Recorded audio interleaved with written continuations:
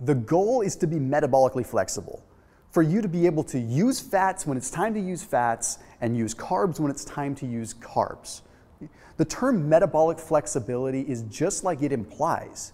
We want our cells to be flexible. So utilizing a ketogenic diet is great, but maybe it's not something you're supposed to be doing forever. Maybe you're using it just to get your cells adapted. And this is what I've been discovering. I come on and off keto for this very reason. But now there's some really cool science that backs it all up. Okay, now metabolic flexibility is what I'm going to focus on today. But by the end of this video, you'll have a clear understanding of what it looks like and how you can manipulate it and how you can get the most of it. Okay? But where did the term metabolic flexibility actually come from? I didn't make it up. I can't take credit for that.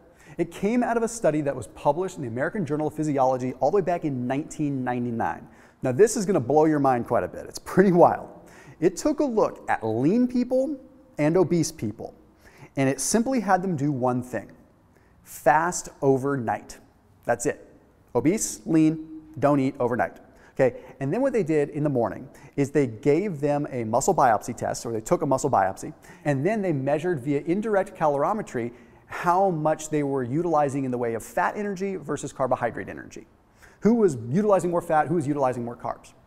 The lean people were utilizing significantly more fat for fuel just after one night of fasting.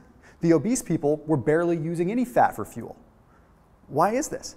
Because the obese people were metabolically inflexible and the lean people were metabolically flexible. As soon as they were deprived of glucose, their body just knew it was time to shift gears. So what I'm getting at with this video, and what I'll expand on in quite a bit more detail, is that we need a very clear and defined, clear, decisive distinction between when our body uses carbs and when our body uses fats. And we want the internal mechanism, a valve, so to speak, to be able to determine that. So does this mean that obese people are unable to burn fat? Of course not. Of course they can burn fat. It just means at the get-go, there's something going on that's preventing them from burning fat. It's preventing you from burning fat, right? It just shows that becoming metabolically flexible is probably more important than even the weight loss in itself. There's another study that's probably even more fascinating, published in the American Journal of Physiology, Endocrinology, and Metabolism.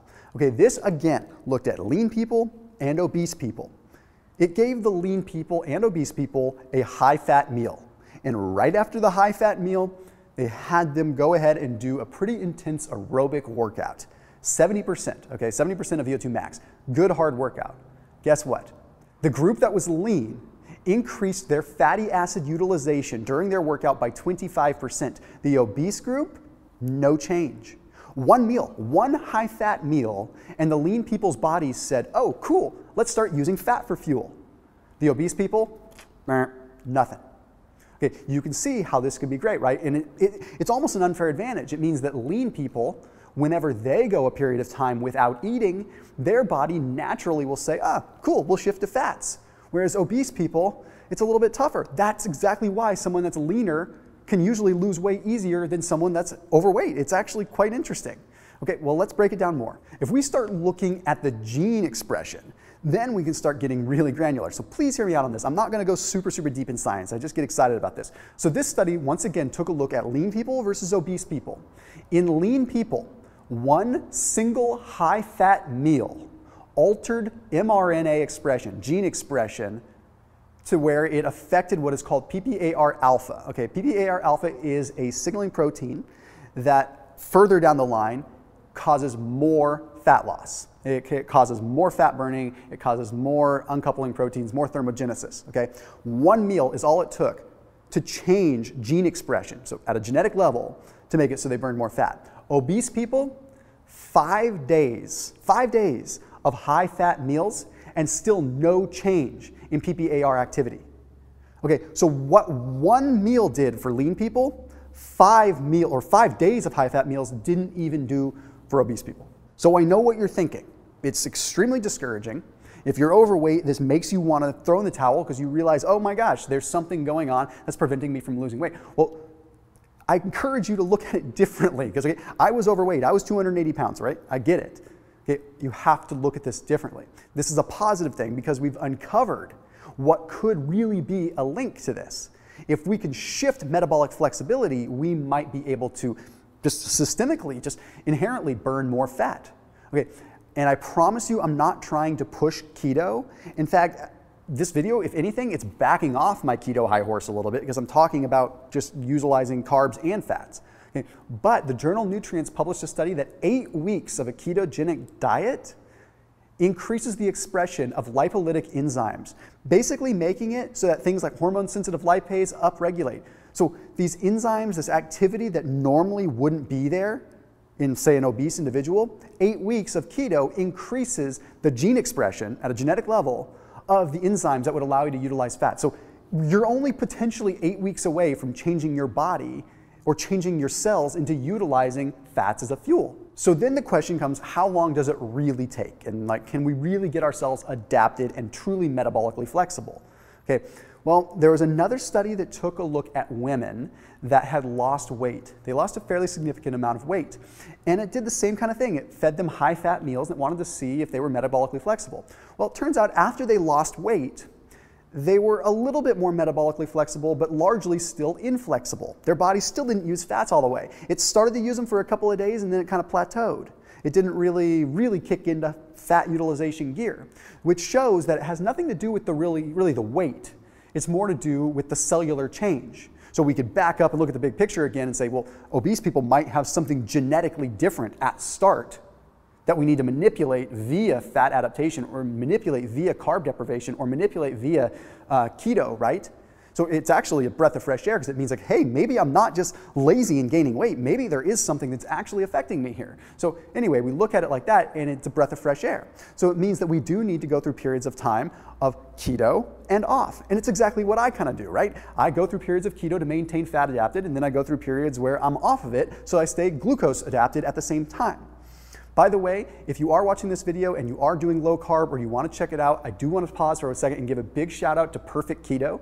Highly recommend you check them out. There's a link down below in the description when it comes down to keto cookies, when it comes down to keto bars, when it comes down to probably my favorite keto collagen.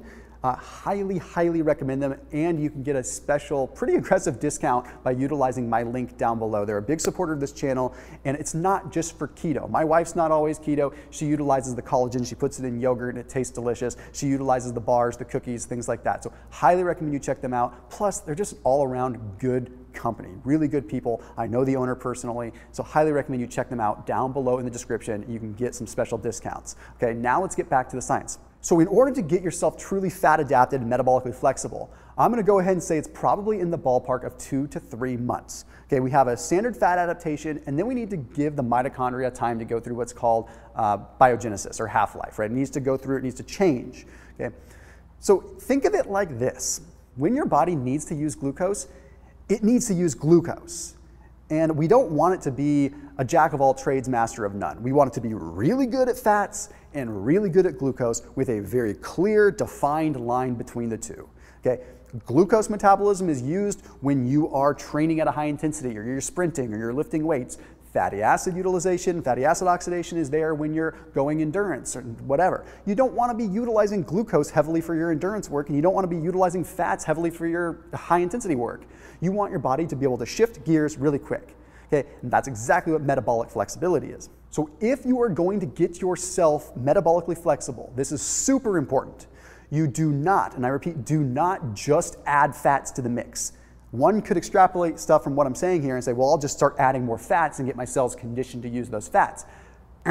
If your body is not using lipids properly, okay, in all the studies I've talked about, if you're obese and you're not using lipids properly, what's going to happen when you consume excess fats is those fats are going to get stored in a muscle cell and it's going to impair glucose metabolism. When you have fats that are storing in a muscle cell temporarily, then you consume carbohydrates. Those carbohydrates will not get used properly, and that's going to lead to insulin resistance and then high levels of blood sugar, which are going to not only lead to potential type 2 diabetes, but more weight gain, or at least the inability to lose weight.